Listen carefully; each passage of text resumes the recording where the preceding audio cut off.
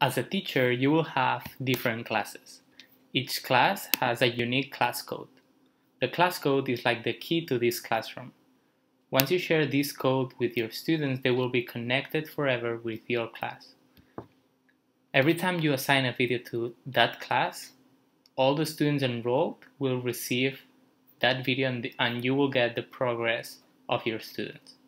So let's say that I want to share this class code with my students. As a student, I will go here to EDpuzzle, select New Student, and they can log in using their Google account, or Moodle account, or introduce basic information. The email is optional. So, one,